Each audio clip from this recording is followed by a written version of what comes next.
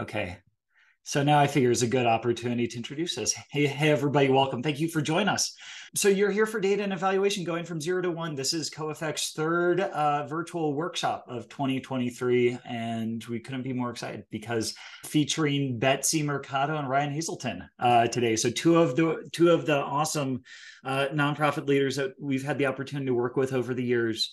When I was talking with Ryan over the summer, we were wrapping up a project, and I was just thinking, it's so impressive to see somebody that leads a really small organization that still is able to do good data and evaluation work. I realized this might be an opportunity to highlight some examples of this kind of thing from the Coeffect network. So the motivation for this is really hoping to share some insights from their work leading quite small teams who are quite resource constrained and are still doing quite good stuff in terms of data and evaluation. So I'll provide a little bit more about them as we get in here and tell you a little bit about where this is going. But just so you've got that context, this is the topic we're talking about today. We're here for 90 minutes. So and I imagine many of you may have to drop out after an hour, that is totally fine. We're going to share the recording from this afterward as well. So if you miss any parts of this, that's fine. We'll have you covered. So some of the things we're trying to cover today, we want to make sure that everybody here understands, and I think if you're here, you probably already do understand, why is data and evaluation so important for a small nonprofit organization? How does it contribute to your growth and your impact? As I mentioned, we're featuring Mariposa Kids and Objective Zero. These are two small teams that have successfully developed and implement an evaluation strategy. So I want you to learn from their experience. They're going to be talking much more than I am. I'm just saying the stage. We want to also ideally talk a little bit about what kinds of funding support this work and how that influences how you approach learning and evaluation, identify strategies for navigating common challenges, and just get some practical tips from Ryan and Betsey's real-world experience, having built out data and evaluation at their organizations. So I would love for y'all to tell us just a little bit about yourself. Hopefully I'm getting Zoom right here. I'm going to launch a poll. So for everybody that's in this, you should see two questions. One, I want you to share, just like tell me a little bit about the context that you operate in. Are you a consultant? Are you a nonprofit person? Are you a government person? And then the second question that I want to pose here in this poll is, tell me a little bit about the size of the organization that you're representing. So for everybody who's just joined, welcome. You're here for going from 0 to 1 with data and evaluation. And we've got a poll up. We'd love to just learn a little bit about you. So please complete this. As soon as I see we've got about 95% of people who've completed the poll, then we'll end this and we'll kind of show where folks are at.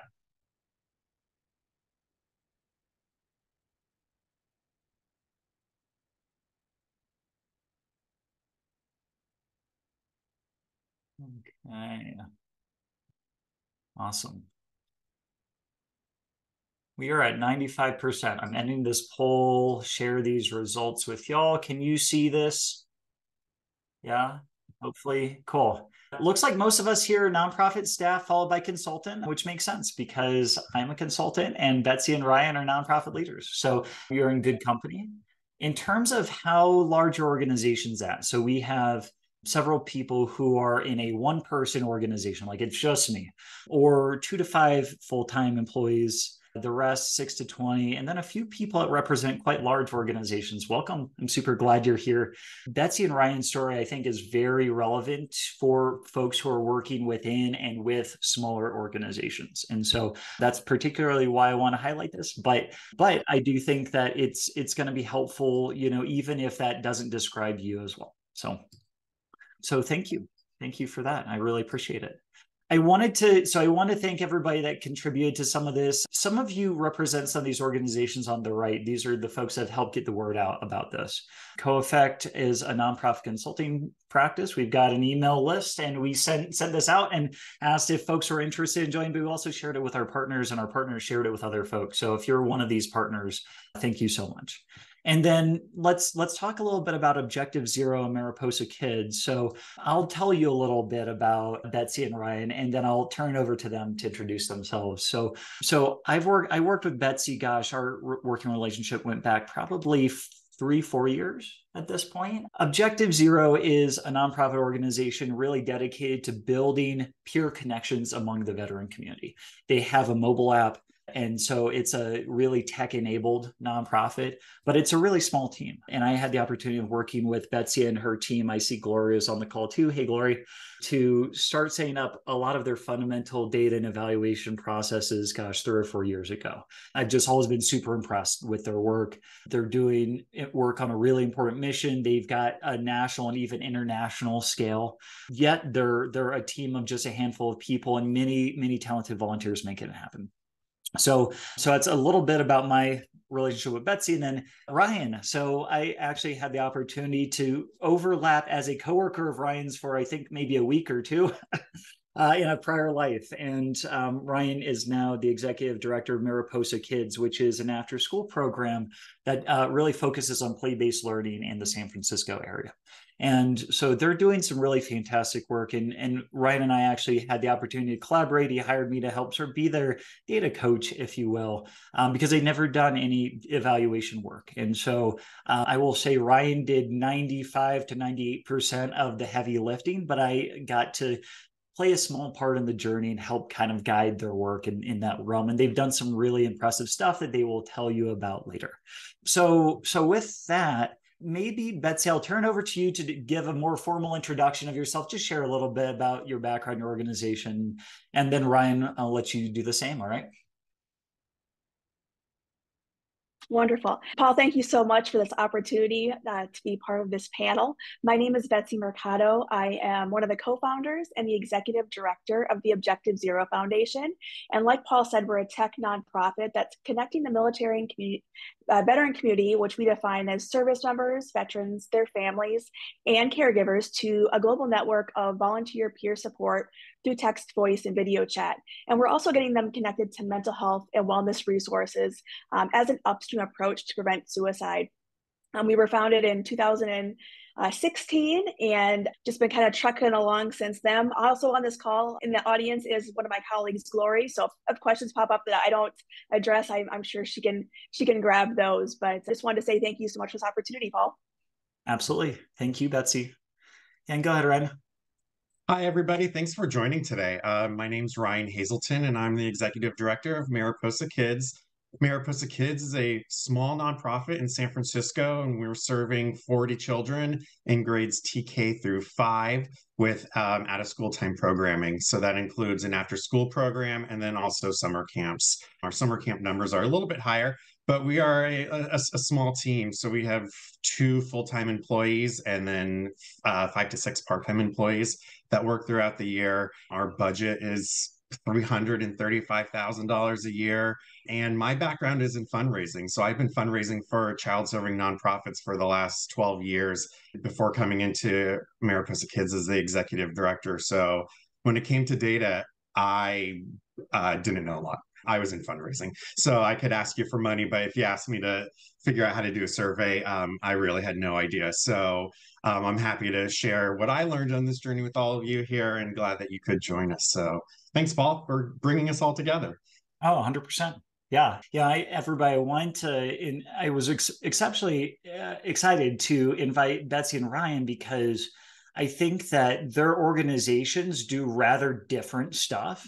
They come from rather different backgrounds. They serve I don't know 2 populations that could be more different, but I think there are a lot of overlaps around how you approach the challenge of data and evaluation, how you navigate it, and some of the potential roadblocks that come up along the way. So I'm always excited to bring folks that have rather different perspectives, but maybe share similarities that aren't visible on the surface together in conversation. So that's what we're going to be doing here today.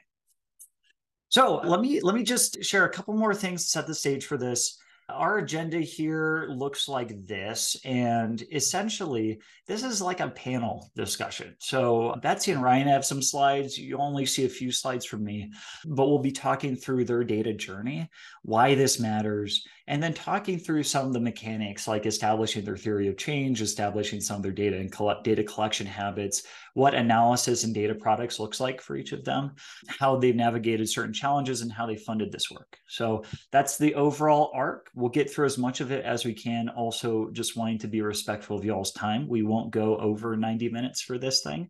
And I'll be sure to share these slides in the recording out afterwards. So I think most of y'all are familiar with Coeffect. For those who aren't, so this is my consulting practice. Coeffect is a small firm. We have a team of myself and a handful of other people, all dedicated to helping nonprofits build their data foundations. And that means the following to us. So you need to have a strategy around how we understand our impact. You need to have habits for data collection and analysis, and you need to have effective data systems that don't get in your way. So these three things come together to help you learn and grow over time. They have a foundation underneath of them. That's the foundation of individual data literacy. So just being comfortable with data and using it. And then a foundation of having a culture of learning. That is how we come together as a team to interact with data and learn from it over time. So Coeffect helps nonprofits establish these things through consulting, coaching, and training. And so we've had the opportunity to work with folks like Objective Zero, like Mariposa Kids, and about 63 other organizations over the past 7 years. We're based in Denver, Colorado, but work with folks across the nation. And actually, Betsey's now located in South Korea, so across the world, technically. And it's just been a really fun journey. So a lot of folks think about this sort of data journey as maybe looking like this. And for those of you who haven't seen something like this before, this is formally called the evidence continuum. It's based on work that the Colorado Evidence-Based Policy Collaborative has done, but there's actually a number of different entities that have something like this, where essentially they say, okay, we know that there are different levels of data work happening at organizations. The most basic level, step one, is just having a program design. This is having a theory of change that says, here's the intended impact. The fifth and final step is having very strong causal evidence in the form of a randomized controlled trial or some kind of experimental trial. And then there's various steps in between. And so this mental model of the data journey is helpful in some ways because it gives you a sense of like, what do we tackle in what order, roughly? And so if you just had read this without having done the work, you might think, oh, well, this is a pretty linear sequence. Cool. The reality is there's sort of a sequence kind of more like this. So please excuse my like nasty scribble here, but I think it illustrates a point that you start by having some expectations. Then you need to start measuring your outputs and your outcomes. You collect some data, you learn from that, you hopefully share what you learned. You try and do it better next year, and you probably do that a few times over. You know, that this cycle in here is sort of this sort of, if folks are familiar with this, sort of like the plan, do, learn, act cycle, or plan, do, check, act. That sort of frame of like having learning cycles is kind of the more accurate way to think about the data journey. And it gets better and better over time. So you have to start somewhere. You don't have to make it incredibly complex, but it's not a linear path. Ideally, going through this path, you end up getting more resources and funding for your program in general, and also to do the data and learning work even better. And it becomes a virtuous cycle. But sometimes it can be easy to get mired somewhere in here too. And that's what I like to help folks avoid. And one of the reasons I wanted to highlight Ryan and Betsey's perspective, because they've, despite all the challenges of working in small organizations, avoided getting mired or stuck and have been able to continue doing useful stuff with data and evaluation over time. So anyway, that's all the context I wanted to share. So now, Betsey and Ryan, I'm going to turn it over to y'all. I'm going to stop sharing my screen. My first question to you is, could you just describe your organization's data journey? If you can describe it in sort of, Reader's Digest format, 5 minutes or less, that would be great. Betsey, why don't I turn it over to you first, and then would love to hear from Ryan too, all right? That sounds great. Like you said before, Paul,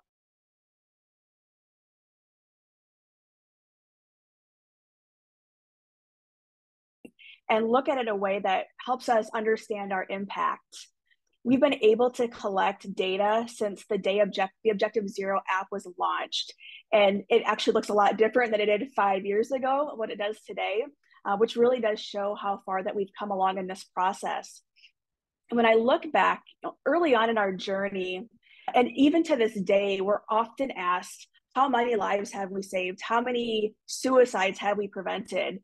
And to be quite honest, that's just a number that I can't tell you, and I probably never will be able to. And so, we have the anecdotal evidence that, we're saving veterans' lives, or we're getting people connected to resources before they're hitting that moment of crisis or even after. But like I said, we can't tell you how many lives that we've saved. So we went through this tech accelerator several years ago in Denver called Visible Connect, and that's actually where I met Paul. And I had the opportunity to sit down with him and discuss some of our pain points, and then think about the data that we're collecting and thinking about ways that we can measure our impact. And about a year later, we started our first program evaluation project with the support of the Centers for Disease Control and Prevention. And then over the course of 3 years, we were able to work with the CDC evaluation experts, and it really helped us build the capacity to take on these efforts ourselves in subsequent years. And we just finished our 4th evaluation. Each evaluation that we've done has been different. We've done process and outcomes based and some mixtures of some of these evaluations. And, we've worked with Paul over the course of, I think 2.5, 3 years. And we were able to hire on another person during that time period as well, Glory. And one of her focuses, her job within her job description, is specifically on program evaluation. And so we've updated some of our data collection points. We've built dashboards that visualize our data in a way for our team that's easy to understand. And we've identified ways to continually improve our data collection efforts. We've increased the ways that we're collecting data from simply relying on the data that's collected from our app to building feedback forms, building in-app surveys, and leveraging HubSpot to organize several lines of our efforts. And then finally leaning on our development team to improve the functionality of our app based on all that feedback.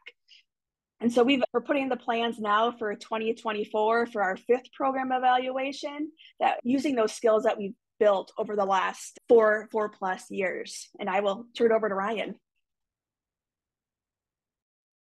Great, thank you. Yes, Paul, I don't know if you know, I worked for Reader's Digest before I jumped into nonprofit as a digital advertiser. So that's what got me into nonprofit world, was not wanting to do that anymore and wanting to serve people. So I arrived at Mariposa Kids 2 years ago, and at that time we were just starting to go from virtual learning to in-person learning, and schools being back open for in-person activity. And so at that time, so much of our organization was just focused on getting kids and families readjusted to an in-person environment, even staff at that point. And, I came into that new environment seeing that, but then also having to assess where the organization was at. The organization had been around for 10 years, so I was walking into something that was well established.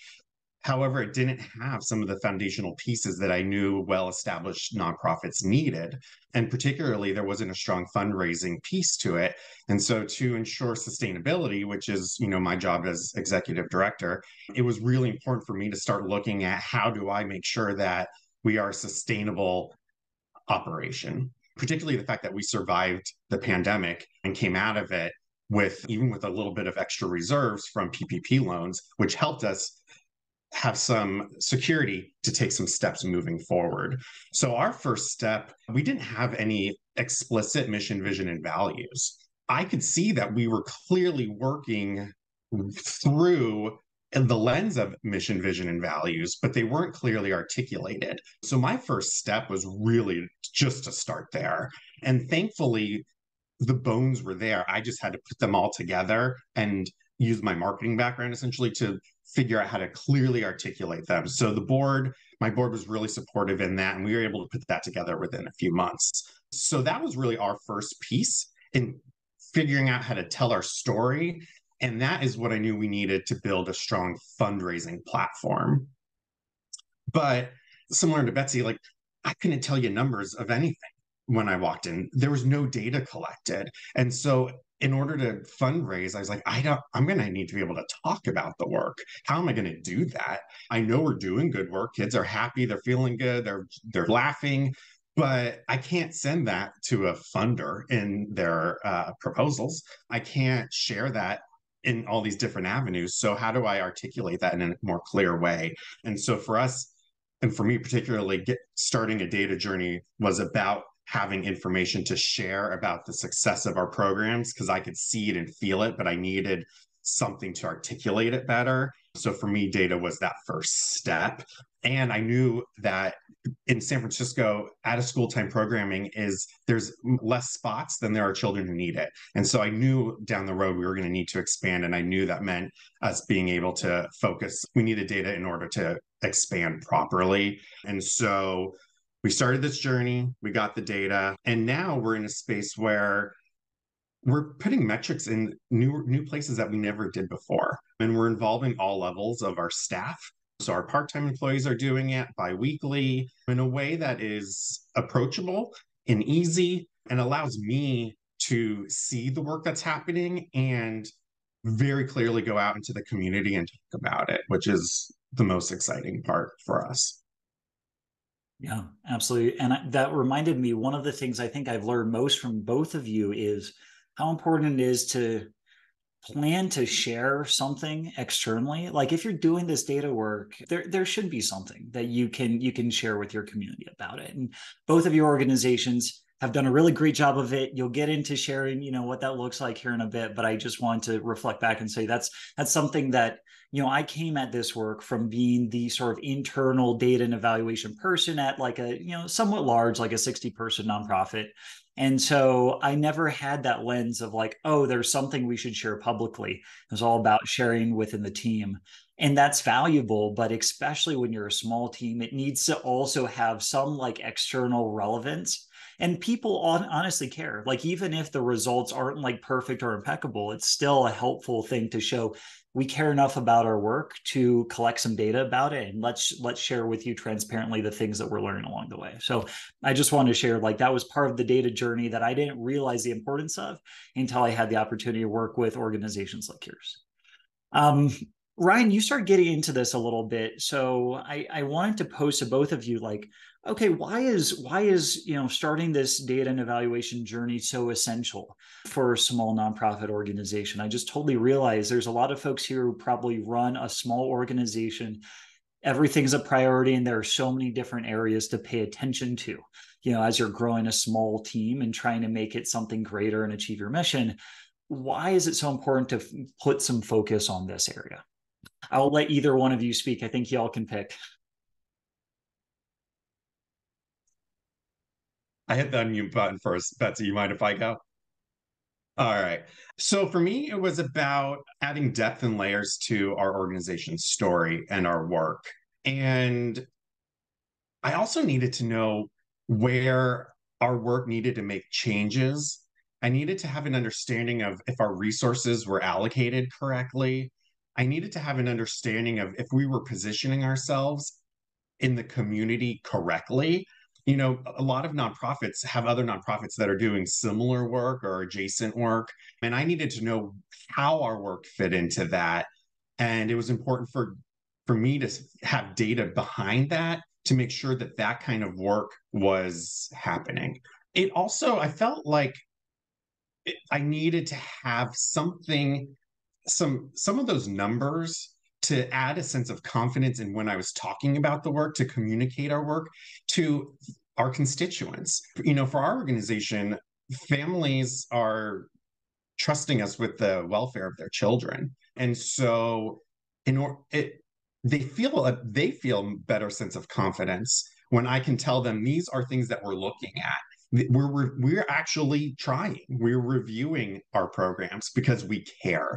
So for us, it was important to start the data journey and have data, because for me, it was a way to say we care. And we want to show you that through these numbers. And we're not just putting your kids in a room and making sure that you get them alive. We wanted it to be so much more than that. And data was a way for that to happen.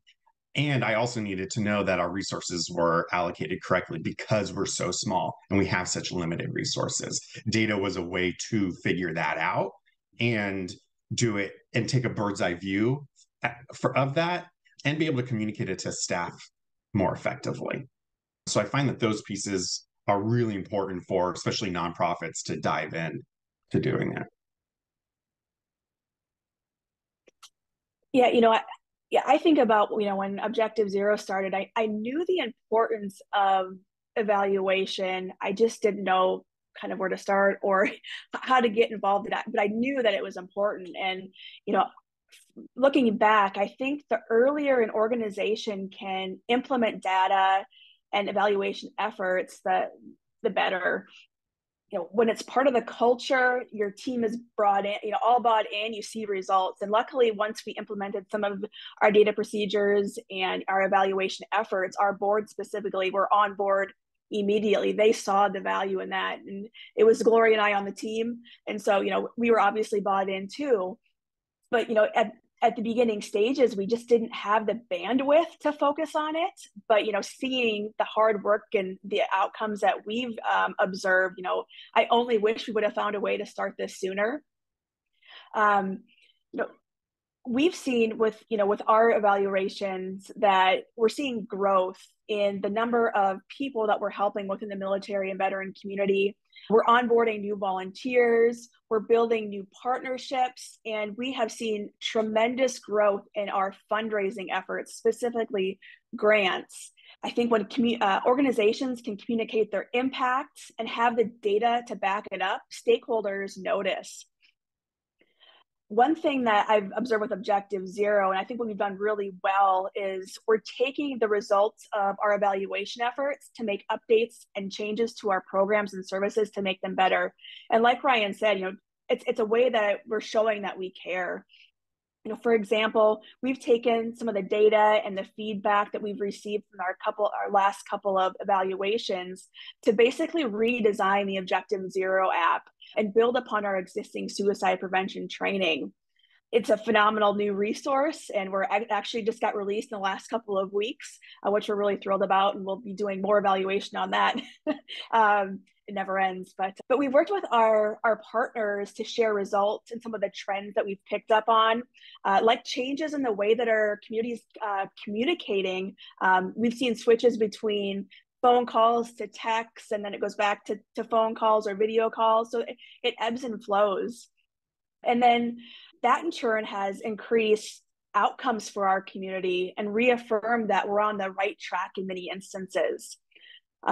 One thing I do want to note, and I would love your perspective on this, Ryan and Paul, one of the trends that I'm seeing within fundraising and grant applications is questions around evaluation, impact, how you're measuring success, and ensuring that those tools are already in place. So with evaluation and data, we're able to paint a picture of not only what's going right, but also ways we want to improve and get more funding so we can make those improvements.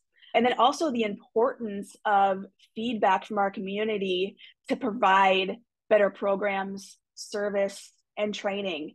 And for us, we have the data and the evaluation that backs up, we're saying we're doing what we say we do. And I think it's important for the people that we serve to see, hey, Objective Zero is listening. One of our mottos is we're here to listen.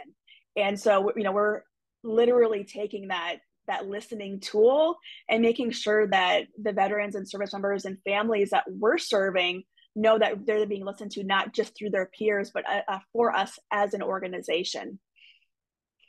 Yeah, Betsy, I think your comment about feedback is particularly important for those organizations like ours that are serving people or clients or constituents of some sort, including that feedback and those feedback loops as part of the process. I find, and then to tie back to your comment about fundraising, I find that a lot of funders and government and institutional foundation funders also want to know that you are getting that feedback from those you serve.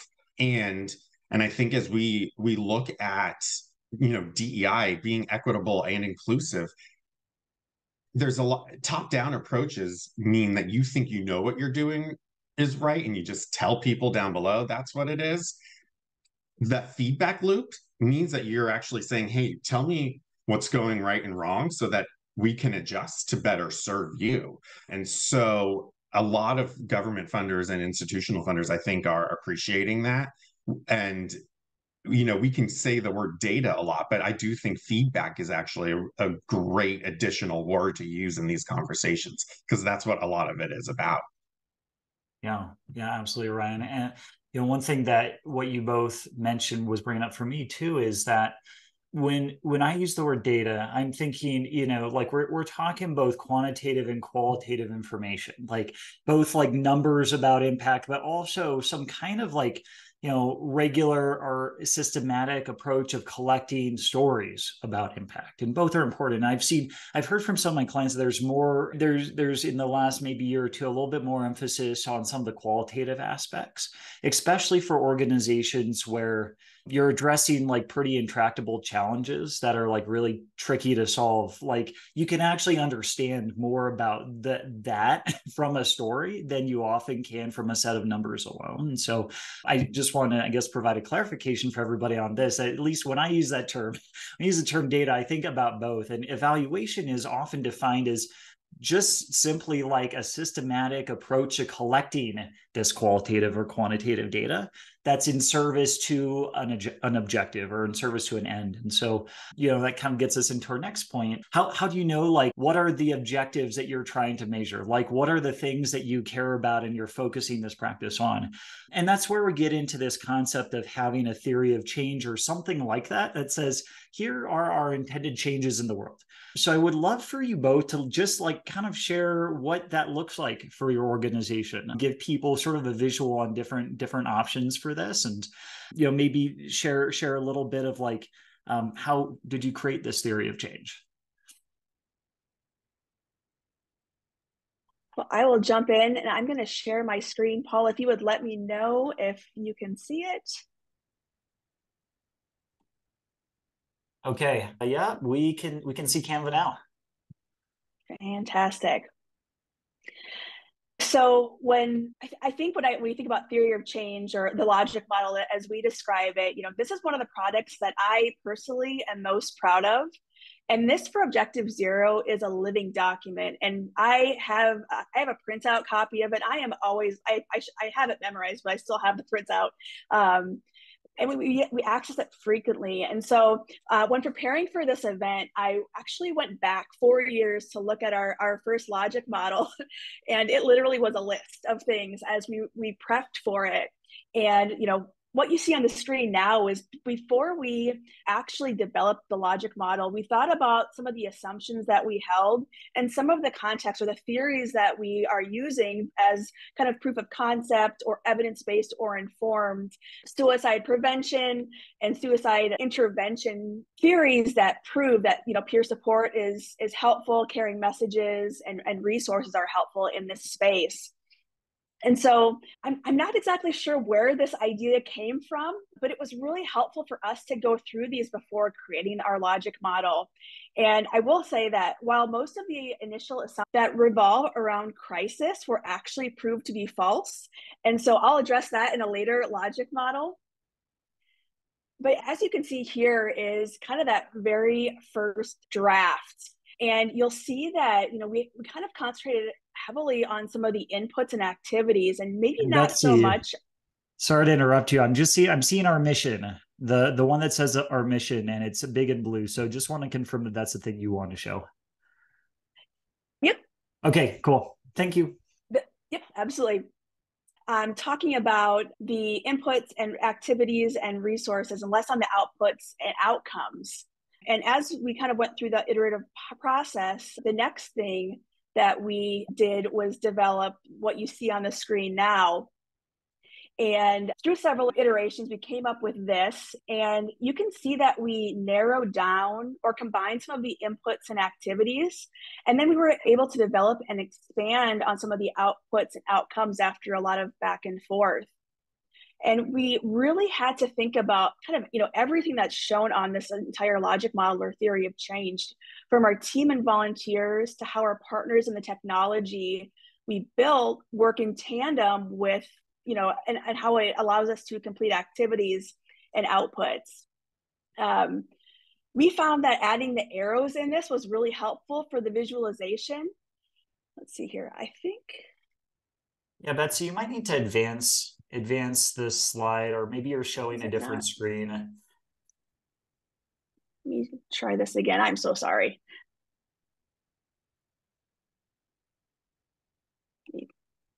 Go back here. Gotta love.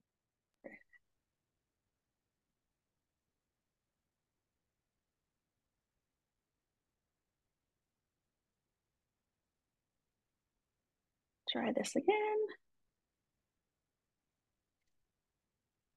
Can you see the blue with the blue one now? The blue logic or the.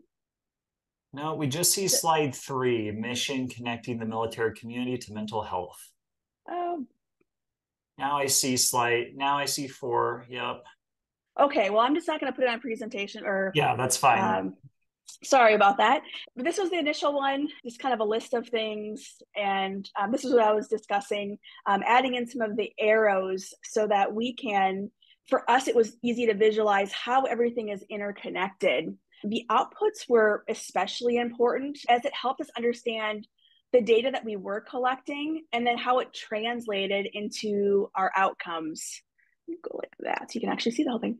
And then we really had to think hard about our impact and really what we wanted to accomplish in the future and how this all kind of worked together. One of the kind of aha moments that we had when drafting this logic model is that we cannot confuse activity with progress. We can be doing a million things, but if it's not going towards our end goals of our outcomes and impacts, kind of what are we doing? This really allows us to visualize how everything is connected, and then it helps us in avoiding mission creep. And I know that's often that comes up. So this is kind of our guiding light. I did want to show what our logic model looks like now.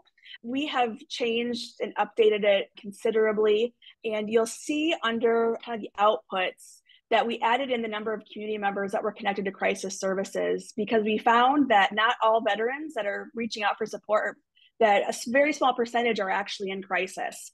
And so we can do a warm handoff to Veterans Crisis Line or 911, or it's still just connecting with a peer. But for us, it was really important to add in that. Also of note, we actually added in evaluation data collection and research design and testing as part of our activities. We wanted to make sure that was a fundamental activity that really drives a lot of what we're doing. We're actually working on a brand new version of this, or updated version, because we've released version 2.0 of the Objective Zero app, and it has new evidence-based features. So we'll have more activities, outputs, and outcomes to come. I will stop sharing quick here and turn it over to Ryan. Great, thank you. So I will go ahead and share Mariposa Kids' theory of change. So the first thing that I'll say here is that this would not have been possible, and Paul didn't pay me or ask me to say this, but it would not have been possible without meeting with Paul biweekly. And that's because there are so many competing priorities when you're in these small nonprofits and doing the work. It is so easy to just say, I'll do that tomorrow. I knew that we would be doing good work with or without a theory of change. And so that meant I could push it off another month and it would be okay because our work could continue. I actually needed an accountability buddy of sorts and someone to have a scheduled meeting with on a biweekly basis to say, this is what I'm going to deliver at this time, and this is the timeline that that's going to happen. So my suggestion to anybody here would be find that person, whether it be a board member, a colleague, find someone who will say, show me this work in 2 weeks. Also, our theory of change came with writing a theory of change narrative, which was like writing a college essay, which meant researching and drafting it and editing it. And I wanted to avoid anything that resembled writing a college paper. Grant proposals for me are tough enough. So like having to do that, it was just so easy to find other excuses to not do this work, even if it meant like cleaning my condo or something. Like it just, you'd find any reason. So all I will say is find that accountability person to move the work forward. It's a key piece. I would not have this landed piece of our theory of change without that. So with that said, what we needed to do was first list out things like who are we serving and who do we think we're serving, and list that out. List out the activities that we're doing within our programming. And that's really the first two steps. And then at that point, diving into more structured research to see like what short-term outcomes and long-term outcomes are associated with that work was for me the beneficial next step. And that's when I created that theory of change narrative, and which is again like a long essay paper. I will say also, I reference that narrative all the time when I'm doing grant proposals, figuring out some marketing piece. So there's a lot of secondary benefits that come from having that narrative. So you may feel like it's doing it just to get a nice, pretty one-sheeter, but you will probably find yourself copy and pasting pieces of it in the future. So it's well worth the time and effort. And also whiteboarding. So once I got all the information, like I had to just whiteboard. And so I actually still have the whiteboard with this theory of change all doodled on it. We haven't erased it. It's just sitting in my office. But that was an important piece. I took that doodle, turned it into an Excel spreadsheet, and then sent the Excel spreadsheet with our narrative to a graphic designer who was referred to me by a colleague in San Francisco. And then she created this for us. And so I by no means could have done this myself, but for about $500, I was able to get someone to do it for me in a couple of weeks' time. Well worth it. I love it. For me, it was about making sure that it was just clear and concise and remain true to what we do, with space to understand that we can grow into it and take it with us as time passed. I didn't want it to be confining. And we had a lot of conversations between me and the board level about language. It was very helpful to have like one or two board members to be my point people on to talk about whether or not the language sounded correct. There were a few times where I may have taken a long-term outcome they thought too far or unrealistic. And so we tailored it back a little bit or changed the language. And so that was all really helpful. And that's kind of how we landed on this. But in general, the exercise provided a time and a space for us to review and reflect on the organization and our work. And that is a benefit that goes beyond just having this one pager. It really allowed us to take a look at ourselves. So I find that to be a big benefit of the whole process. For sure. And I just wanted to emphasize how nicely that graphic design theory of change looks. I couldn't create that either. This is where graphic design is actually really, really helpful. So that's been an aha I've gotten out of this. Yeah, when I describe sort of like why a theory of change is important, I often will just say it's really useful to have sort of like your mental map of the impact you're trying to create on the page first before you jump into the waters of trying to measure that thing. Like once you can have that thing on the page, then it's a lot easier to figure out, okay, which parts of this do we want to focus? How do we want to measure this and that and the other? But I'm glad that you both mentioned that even just like creating this theory of change, even if it's like a little bit of a painful process, once you have it, you're going to use it in a whole bunch of different ways. And so like, all of the, the mental energy and the willpower that you need to actually finish the thing, it will come back to you, if you take the time, to invest and to do this. And in the chat too, Leisha, thank you so much for also providing some context, because we've worked on a theory of change for your organization too. Glad you're here. Okay, so next question for y'all. I would love for you, either one of you, to just, and actually both of you, to just sort of describe, okay, how did you go about collecting data to understand whether this theory of change is playing out in real life or not? And, how much of the data collection were you already doing? I know, Betsey, you were already doing some stuff when you were launching into this. How much of this was new? Ryan, I think more of this was new for you. So maybe, Betsey, if I could kind of turn over to you first, and love for you to describe, like how does this theory of change translate to actual processes for collecting information from the folks that you're working with? That's a really great question. And through this process, one of the things that we've learned is that some of the data that we assumed we were collecting, we actually weren't.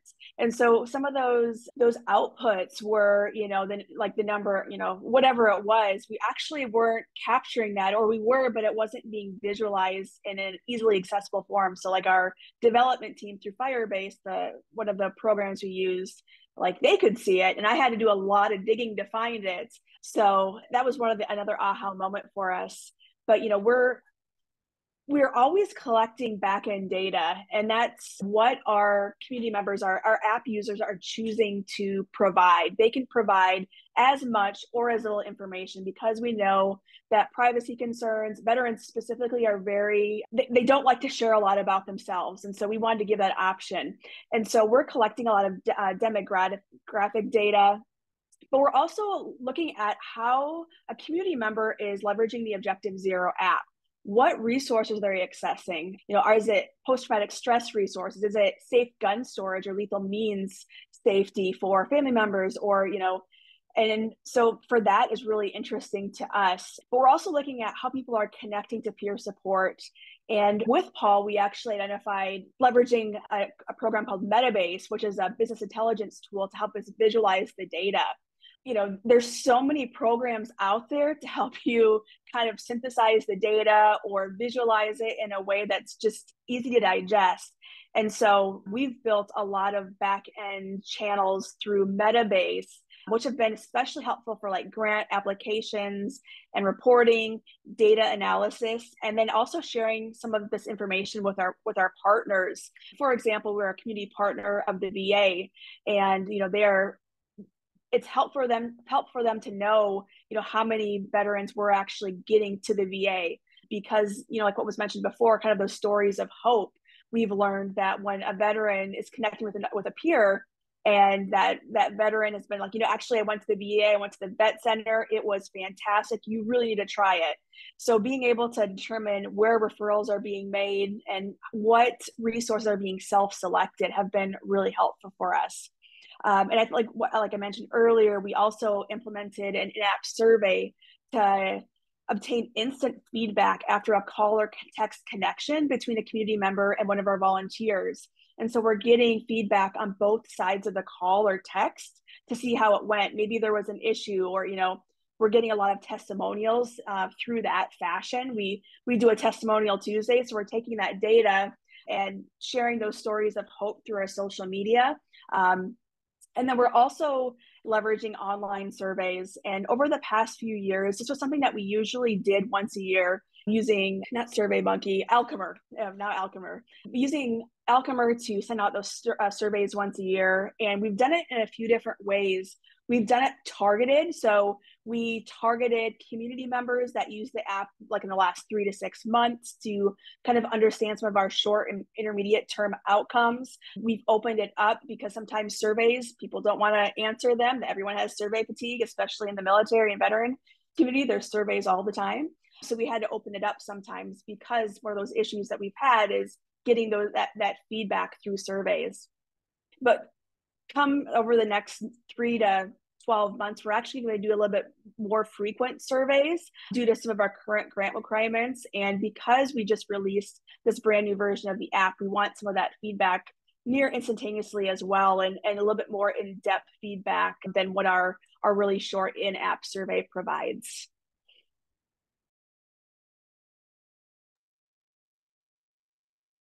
Thanks, Betsey. That was I talk about kids playing. It's so fascinating to hear about your side of things, because there's so many other factors involved. And my data collection was in part so much easier because when you have 5 to 11-year-olds and you say, I need you to answer this question, and they're right in front of you, they're going to answer for the most part. So it was much easier for our data collection to run. And I saw Alicia's question here about how do you create data percentage goals when you may not have past impact data. So many of these questions I felt I would have, and I get so flustered by these questions that it would like scare me from not doing anything. And so I took a step back and said, what I'm doing now is just creating baseline data. I don't know what success looks like really, because this is all new. And so for me, it was more about creating baselines. You can research baselines, which I learned from Paul. Like if other people have done this work for in other areas, you can find a baseline for what success looks like, or you can just create your own in the first year that you're collecting data. So for our data collection, I'll share, we decided to focus on, there's so many things we could do. So we focused on 3 key questions that I wanted to answer for the organization. We are a free play based program, which means we do a lot of social emotional learning. And so for us, that meant, I wanted to know if kids were making friends with other kids. And then the other thing we wanted to do, we felt like our outdoor time was far more extensive than some other programs, but I wanted to know if that was actually true. So we decided to make that a question. And then we wanted to see if we don't focus a lot on family services, but I kind of had a gut feeling that we were helping families in some way and creating connections and community with families. And so we posed that as our third question. And we decided in our initial data collection to only focus in these 3 areas. It was extremely helpful to only focus in these 3 areas so that I didn't feel overwhelmed with all of the things that we could evaluate. It was just these 3 things made it far more approachable. So once we figured out those 3 questions, again, this was through Paul. I can't take credit for knowing how to do any of this, but I had to go through, my homework was to go through and answer the questions in this spreadsheet. Why do these questions matter? What are data collection methods that are out there? Often, I found through this project that I don't need to reinvent the wheel. Someone may have already done it, and I just need to kind of piece it all together and make it feel right for my organization. So we went through this exercise, and then we found what metrics we might be looking for, and then the different ways in which we would collect data. So then there were 3 key methods that we did. One was I used Google Forms to survey kids, and I just took kids one by one, asked them these questions. Because kids between the ages of 5 and 11 have different literacy levels, to make it kind of standard, I verbally asked each of them the questions and then recorded their answers so that it was the same for everybody. For families, food is a great motivator to get people to do stuff. And so we were already having a spring pizza party. And so I created a QR code for a Google form that was accessible on mobile devices. And we had iPads and tablets for families who may not have mobile devices. And I said, I need to see your completion screen before you get a piece of pizza from me. And then I ticked each family that responded. And then I followed up with any families that were absent. And I ended up getting all but 2 families responded for that survey.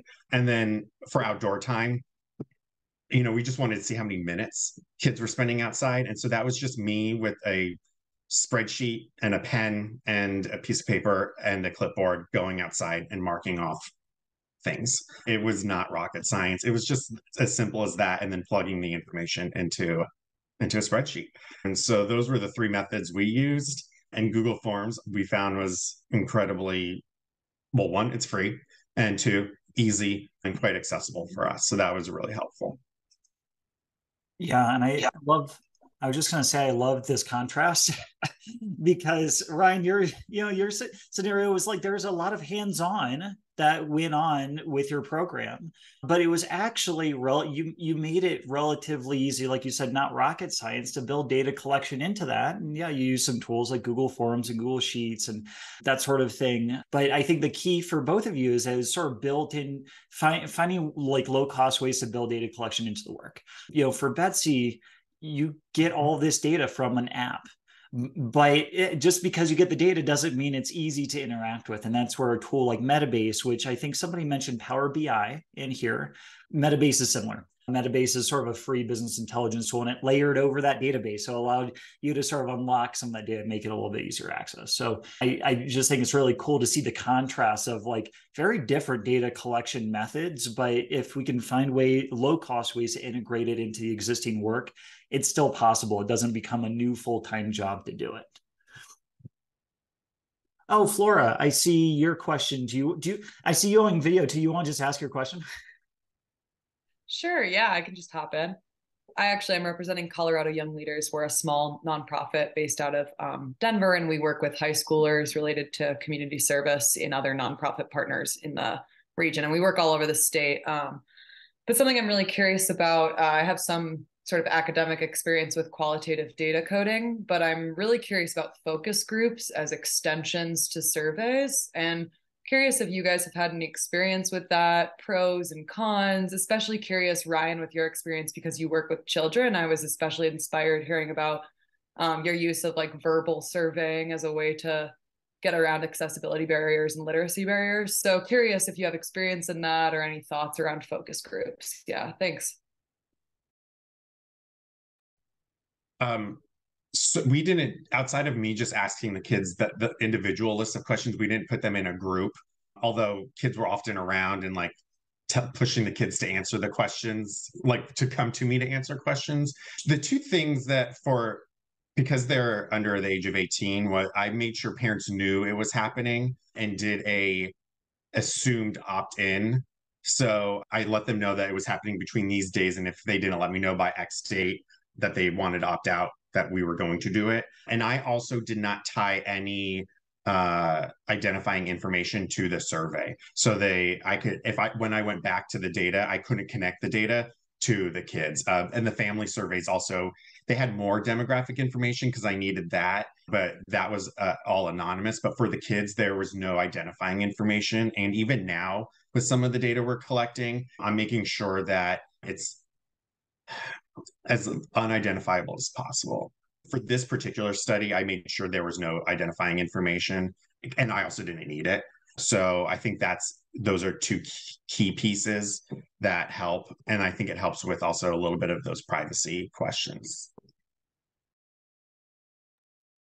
Let's see, did y'all have anything to add about focus groups or like maybe more qualitative data collection approaches that you've layered over? I vaguely recall you might have done some of that at one point, but I'm not certain.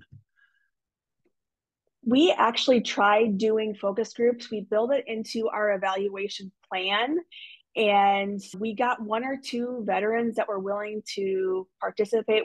Glory sent them the invites and no one showed up. And we're doing this all in a virtual environment. And, I think there's a couple of things for the reasons behind it, because all of the questions that we're asking are surrounded around mental health and how socially connected you are, and kind of going through, we were using the focus groups. Our idea was to kind of take our results that we received and have them help us kind of go through it and give their perspective on, the awareness of veteran suicide, or that the belief that the resources that we're providing are helpful. That's actually something that we're looking to do as we go into evaluating version 2 of our app, and hopefully doing it in person. And there's nothing kind of attached in terms of own personal health or mental health that will be attached to it. So we think for us, it was more of a privacy issue than anything.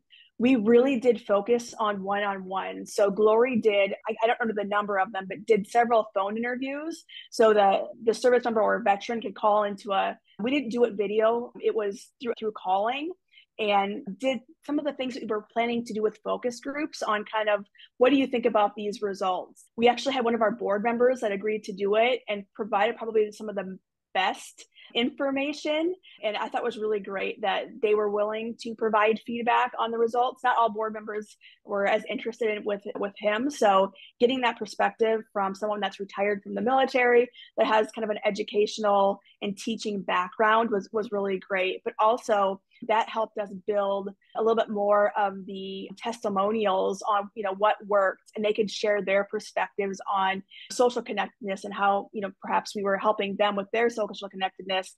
And they would share more information about the great interactions they had with either a community member or one of our volunteers. So for us, the one-on-one interviews were incredibly beneficial, because we just got so much more information that we wouldn't have gotten through a survey, because no one's going to want to type that conversation or that experience. So I would highly recommend the interviews, the one-on-ones, but I do think there's a lot of value in focus groups, and we hope to do it in the future.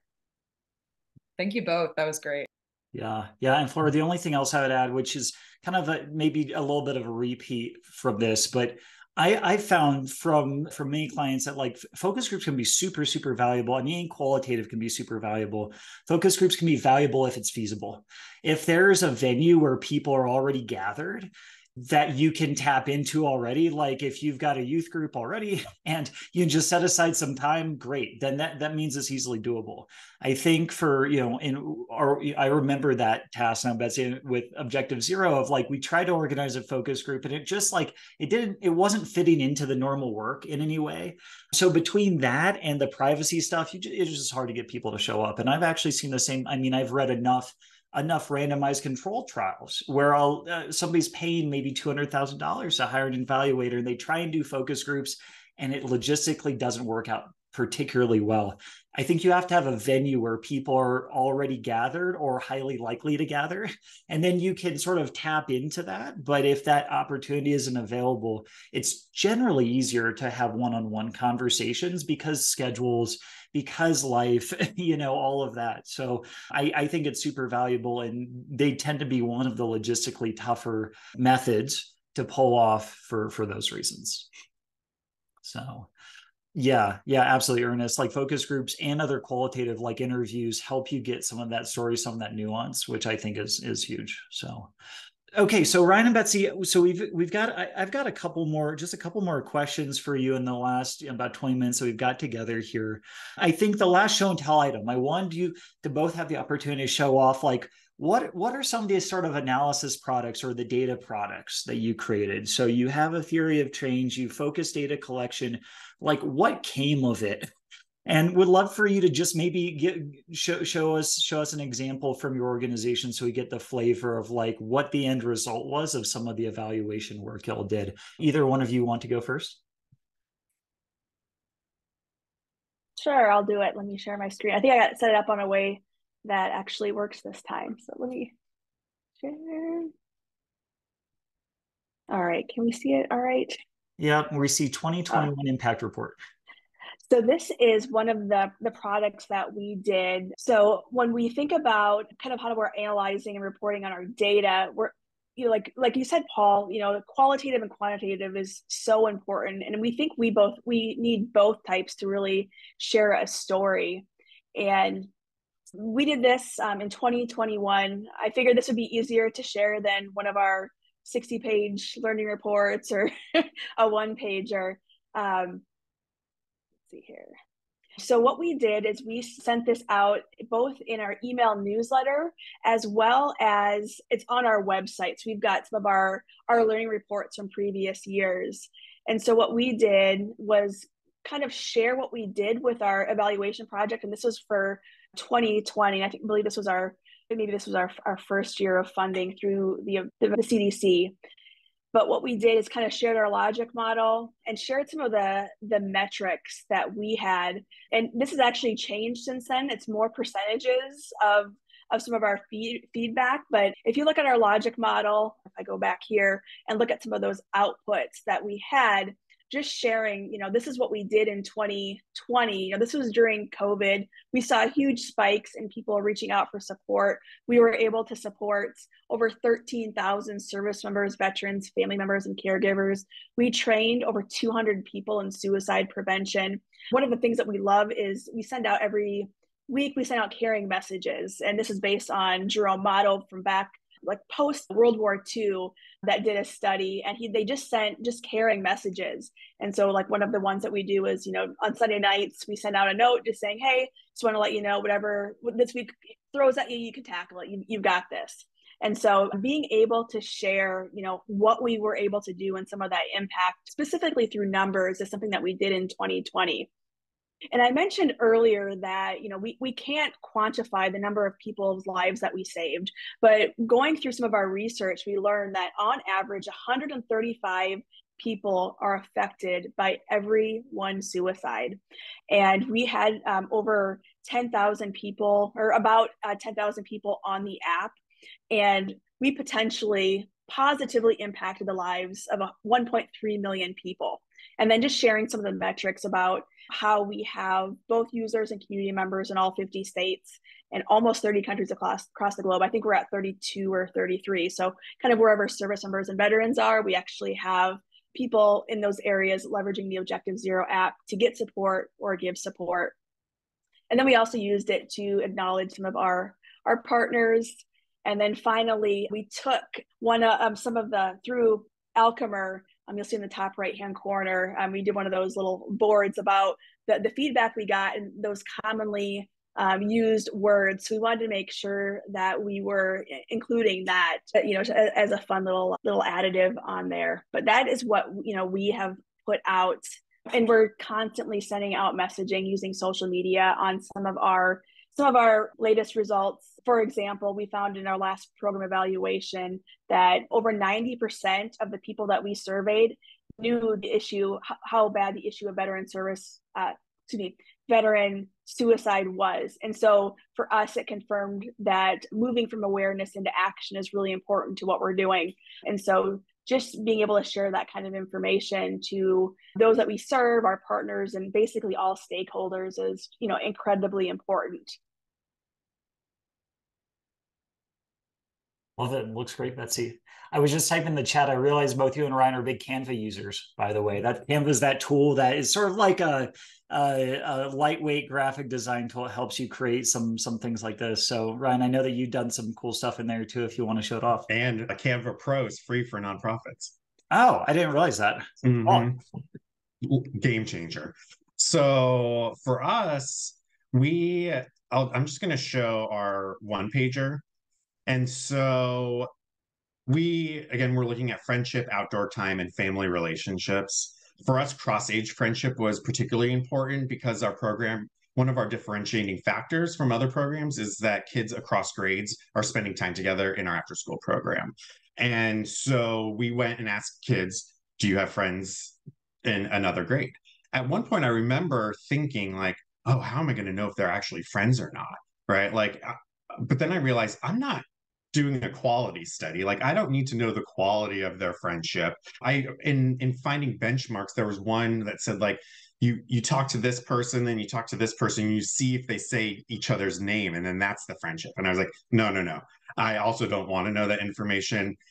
I just need to know if they think they've had friends here and if they made a friend in a different grade. For me, that's what's important. They define friendship for themselves. I don't define it for them. And I don't need to know the quality of it. I just need to know if they think they have a friend in a different grade here. So we answered those questions. And then similarly with family relationships, we asked, like, have you asked another family for support? Have you made a friends with another family at Mariposa Kids? In reviewing the data, we pulled out to see, pivot tables became my new friend in Excel. And I kind of looked to see, like, are there any differences based on with kids with like age or gender or combination of those factors? And there wasn't. And then with families, it was like, was there any difference between income levels, education levels, race? And there wasn't any big differentiating factors. So we felt comfortable reporting these numbers as they are because there were no other factors that really pulled the data one way or another.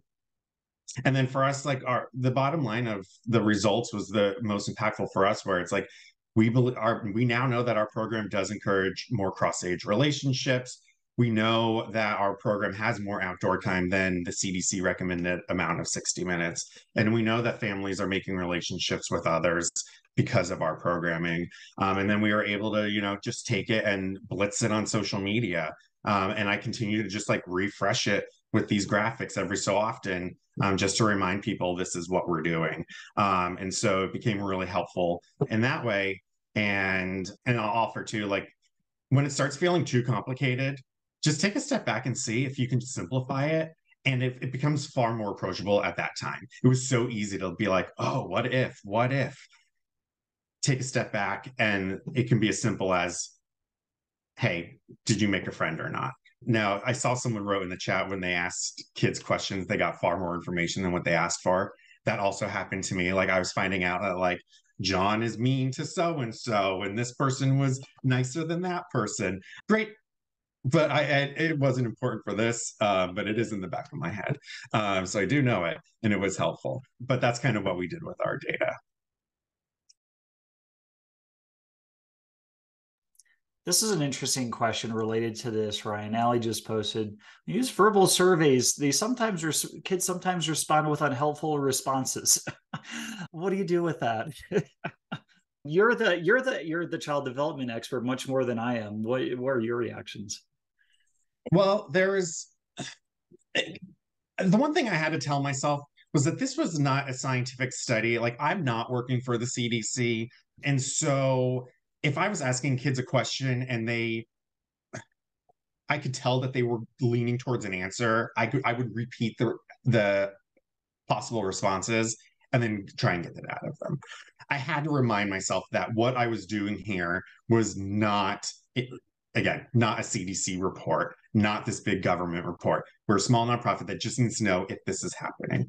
But we also changed the language so that rather than saying, do you strongly agree, kind of, or slightly disagree, that we changed the language to like, a lot, because kids tend to say like a lot, yeah, kinda, no. So we use that language and associated that on the back end with what the actual responses would be in our report, so that the kids kind of understood in their minds what those responses would be. So it's a combination of taking a step back to see like, okay, how serious do I need these answers to be? And then two, doing as much as you can with the language of the questions to make it feel more approachable for the child or for the children in your space. Yeah, yeah, for sure, Ryan. Yeah, I think that playing around with the question phrasing can help. And the truth might be too, maybe it's just like an open-ended question of a certain sort doesn't land right for that age of kid. If you're serving a range of ages, like I've had to do this, where it's like, oh, actually, we should only ask this question to our older kids because they're in a position where they can get it. And it's a bit unfair to ask all of the younger kids to get it. And I don't trust that. So I've run into that a couple of times too. So I've got one more question for Ryan and Betsey, which is related to the sort of financial aspect, and goes all the way back to Patrice. You had asked a really good question of like, okay, so what's the financial and staff commitment that you need to make this happen? I wanted to add to that and just ask you both to describe how did you fund this? It might have just come from G&A. I know for Betsey it came from a particular grant, but like, how did you fund it, and how much money and staff commitment did it take? I think that just kind of getting those, I mean, it's going to be different for everybody, but it's useful to like, give folks some specific reference points, I guess, for this. I'm happy to start. We were very, very blessed to be approached by the CDC. They created a grant program called the Veteran Suicide Prevention Evaluation Project, and it was launched the year prior to our first grant funding. And at first year of funding, we received $50,000 that would allow, $50,000 that would pay for salary, consultant fees, kind of any of those additional like tools or whatever it might be, is up to $50,000 we were able to use towards that. And so it was really, really great for us with this particular program. We were a recipient of it for 3 years, and not only did we get financial funding, we were able to hire on Paul as a consultant for that, which was an absolute game changer, because there is no way that me by myself, even with CDC experts, could have produce the same quality of materials, data analysis, had I not had Paul kind of as a teammate working on that. Ryan, you had some of the materials that you worked with Paul on, and Paul is much, much more organized than I think I will ever be. And, his knowledge and experience for us was so helpful.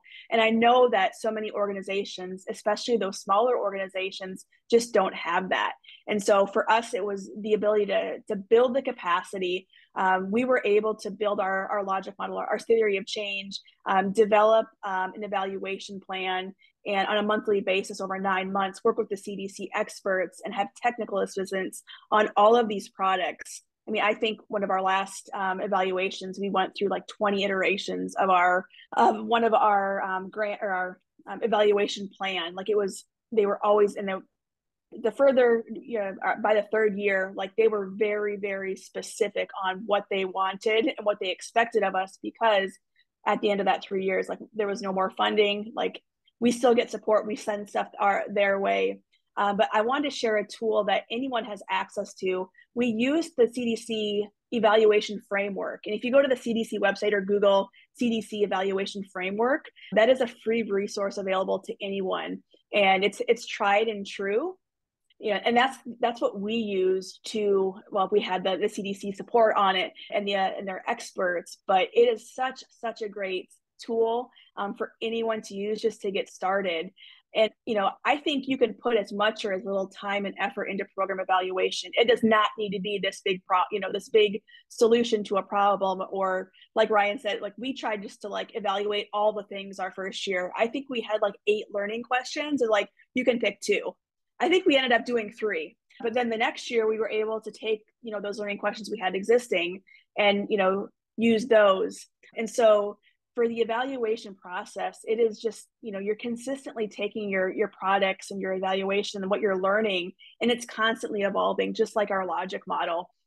So, it's been really great for us. And I really wish there were more funders and opportunities that people and organizations had to have that extra financial and expert support so that more people could do it, because it is such an important process and such an important piece of our nonprofit work. Awesome, Betsey. Really quick, I'm curious, like now, like how much time a week do you and Glory spend on a value, like to give people a range of like, what it takes? Well, when we're not in the process, it's very, very little. We're just kind of monitoring the data that we're collecting, because at this point, basically everything's running by itself in terms of our Metabase dashboard. Everything populates. And so it's, but in the midst of it, Glory was doing much, much more work than I was. It can be a full-time job for a person, but I think she was able to put in, and Glory, feel free to put in the comments, I want to say, between 15 to 20 hours a week, sometimes more, sometimes less. When we were working on the surveys and the data analysis, it was much more. But yeah, she really took the lead on that. So I didn't have to do as much work as I did in the first couple of years of the process. Yeah. Yay, Glory. Critical. And then, Ryan, let me just pass the same question to you, about what time and funding commitment did it take, and how do you manage that? Yeah, from funding, we decided, I asked the board to release a little bit of money from our reserves to kickstart the program. And so they agreed to release initially $5,000 from our reserves to kickstart it. And that helped us get through the theory, to get our theory of change started. And then once we had that, the timing worked out that the fiscal year changed. And so I went to one of our funders who likes to fund projects, and so the Ashbury Children's Foundation. And I said, we have this project and it's going to be really helpful for us. And we want to know if you're interested in funding it. And they knew the timelines we were at. And so they decided to partner with us through funding to help support our work with consultants and also pay for staff time and to make sure that we could deliver on this report. And so it was a combination of both reserves and private foundation funding. The one thing I will offer everyone here is to make sure, if you're ever creating a budget for a project like this, to definitely account for staff time. Because funders will, so often when we think of how to make a proposal, we forget that the time, like my time is used, other directors' times are used, and we need money to pay those people to do the work. So it needs to be built into the budgets. And so that was a big piece of making sure we had the budget for this project built correctly so that we could go out and ask for funding for it. And so that's where we were able to be successful. And now I would say, I think we're doing, it's probably like an hour a month of work to get the kind of just like little data that we want. We don't need a whole bunch. We just need some really good data points. I also was telling my board, and I'm using this as my philosophy, I don't want kids to feel like test subjects in a weird, bizarre project. And so I don't want us to like continually be asking them questions and feel like they're like these test subjects. And so for that reason, we're trying to work on balancing out how we do data and what that looks like, and ensuring that like fun is one of our values and we have to live by that. And we want to make sure that the kids' experience is not impacted by our desire for data to talk about our work. And so that's the balance that I'm working on. So right now we're just doing a little bit every month. and making sure that the kids feel it's fun each time. Yeah, absolutely. Ryan, I guess similar question to you, like in the heat of the project, when you're working on that learning report, all that, like how much time in your week, were you putting towards this work? I think I would say averaged, I'll go with an average of 2. Okay. But it went in waves. So it would be like Yeah. 5. That's an average. It definitely goes in waves. Yeah. Yeah. Cool. Data collection weeks, it was 10. Yeah. Yeah, absolutely. Yeah, that's super helpful just to set some reasonable expectations. So let's wrap up here. I know that many of y'all need to go, and I've kept you for 90 minutes, which is long enough. So really quick, I'm going to share the Objective Zero Mariposa Kids websites. Betsey and Ryan, you want to just like pop in? Are there any ways in particular that you'd love for folks to know how to support Objective Zero and Mariposa Kids? So for Objective Zero, we think there's 3 ways that anyone can support our efforts. You can be a champion, connect, or contribute. And for be a champion, if you know a veteran in your life that could benefit from peer support, share Objective Zero as a resource. If there's people within your network that might be interested in what we're doing, let us link up, or you can contribute your time and become a volunteer for us. It's not for everyone, but it's a really, really meaningful way to give back to our military and veteran community. For sure. Yeah, and I would say I've been learning more and more about community-centric fundraising, which is taking principles of fundraising and moving from a scarcity mindset to a mindset of abundance.